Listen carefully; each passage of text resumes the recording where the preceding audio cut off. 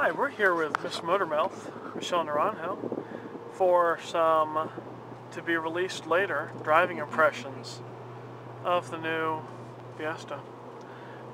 MissMotorMouth, Yes. as you cane it along this road here, what's your impression of the driving dynamics of this exciting new B-segment vehicle from Ford? I like how this little car drives.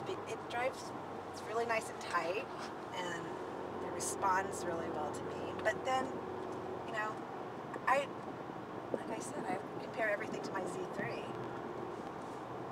Do you think this is faster than your Z3? No, it's not faster than my Z3, but it responds to me the same way.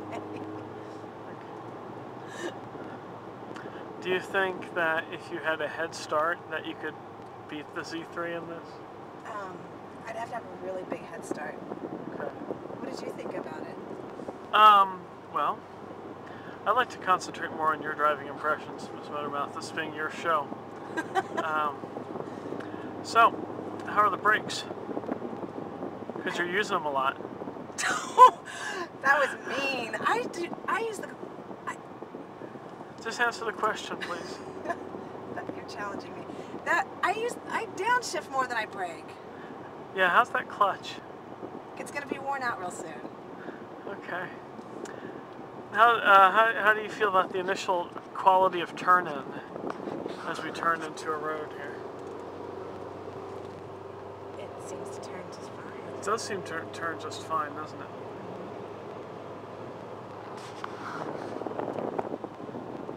Okay, I won't use the brake or the clutch until we get to the hotel. Yeah, that's a great idea. Because do you think they'll put us all in the same ambulance, or do you think we'll get different ones?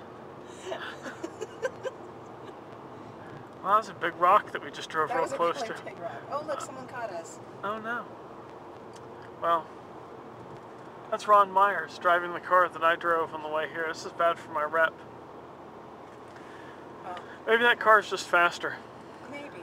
Sedan's faster, do you think? There'd be no reason for it to be, but you know, it could be more aerodynamic. When I was racing Spec Focus, we noticed that on the back straight at Mid-Ohio, the sedan seemed a little faster. So, do you feel confident with this car? I do. I think the one thing I don't feel confident about is the fact that you're in it and I'm probably driving it completely wrong. I don't criticize the way other journalists drive. Never. Never. Ever. Never. Right. But, well, I still haven't figured out a reason why there's a fifth gear yet. I think when we get to 280, you'll figure it out. Yeah.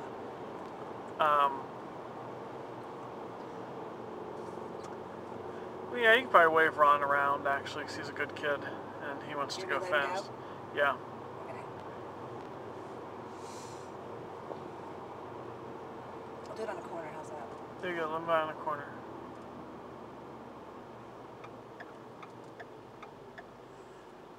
Go ahead. Yeah, he's as meek as a kitten. Come on, Ron. Come on. Go, go, go, go, go.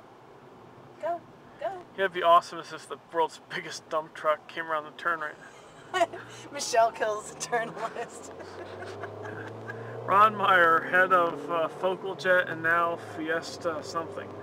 They're not Fiesta Exposition. Is it Fiesta's Fiesta Faction? Thank you, sir. Thank you. We're with an unnamed Ford engineer. We would call him a very senior Ford engineer. We can't tell you who he is because he just told us secret details about Ford's model lineup for the future and also certain disturbing aspects of personal lives of major executives. So we're not going to turn the camera around. He's now looking for a new job, so any opportunities presented in the adult film industry. We need to go back to LA for that stuff. Alright, well I guess I'll give a couple of my impressions here. Okay. We'll keep the camera on you because research shows that viewers would rather look at you than at me. Except for that very small demographic between 35 and 45 female viewers. And about half of them are into you anyway. Wait, so you attract what age of female viewers? 35 to 45 is my core demographic. Yes, and I attract the 25 to 35 males. Okay, good. All right. Yeah, I have limited reach down in that 25-year-old female demographic. I mean, I have some reach. I guess I could name some names, but I won't. You're going to put this up. Anyway, so my impression of the car is that it could use a little more rebound damping, but in all other regards, it's a really excellent vehicle. It has a lot of brake, relatively speaking. It's common for cars in this class to be under-braked, and we didn't get that impression at all out of the car. The engine is soft at low revs, but you know, has good pull near the 5,000 RPM and up about is when it seems to go. The gear spacing is pretty well chosen for back road work. Second gear doesn't get called on a lot. A lot of stuff's third gear. The traction control, stability control is not terribly intrusive. Even on a wet road, it is possible to spin the inside front wheel in different circumstances, but the TC will let you get away with that a little bit before it intervenes. When it does intervene, it's pretty calm about it. Under mild trail braking, the tail does rotate a bit. Same, you can point the nose with a throttle left in the mid-corner. The front end feels adequately damped, like I said, the back end maybe not so much. We did drive the sedan on the way up, and it was suggested to me that I tried the 5-door because it might feel like it has a little more rebound damping because there's less lever action. You don't have that big bumper weight hung out at the end. Can you feel any difference in this one? Well, no, I think by the way I'm driving. No, I wonder if I were driving back to back, it'd be interesting to see. But one thing I noticed, I was looking at the frame of the car, the unibody, which they had available for us to look at, and I was really impressed with the amount of weld surface they've got in the car. With apparently the boron, you know, get your boron, as they say. There's a lot of high-strength steel in the car. The roll hoop looks really nice, and the front frame horns are very stiff, very boxy. It just seems to be an exceptionally solidly constructed car. And I've gone through and seam welded and fussed with a bunch of small cars, and I think this has got to be one of the most solid ones I've seen. And the weight reflects that. You know, this one's 2,537 pounds, I think. But it feels like it has enough engine, and it's a very willing back road partner. This will go awfully fast on a back road.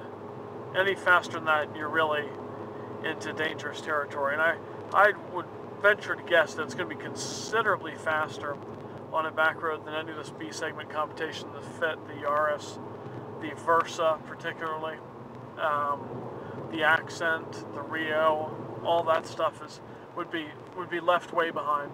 And of course, it feels like a big, solid car. It's very quiet on the freeway. Yeah, it has a lot of Audi A3 to it in terms of feel and execution. And that is a car from the proverbial class up. So, anything else to add, MissMotorMouth? How much ransom are we asking for this engineer in the back? We're asking for 2 Fiestas, one for you and one for me. Okay. Which one do you want? I want a green 5-door with all the options. What do you want? I think I would take the 5-door too. But now I can't say green because then it's going to be like copycat. Yeah, it's okay to copy me because I'm really cool. You can want to be like me. It's all right. Don't fight the feeling. I'm going to grow a beard. And my hair. See, I've already started growing my hair so I could be like you. Yeah, my hair is long. How is it that the guy in the car has the longest hair? That's all right. Because he's more vain. I probably think that comment was about me.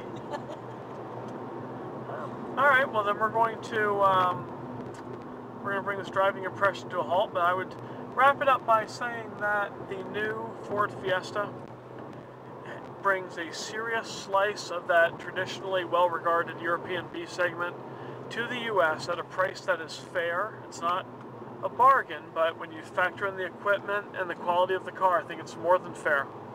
And the people who buy it, I think, are unlikely to be disappointed. The end. Thank you.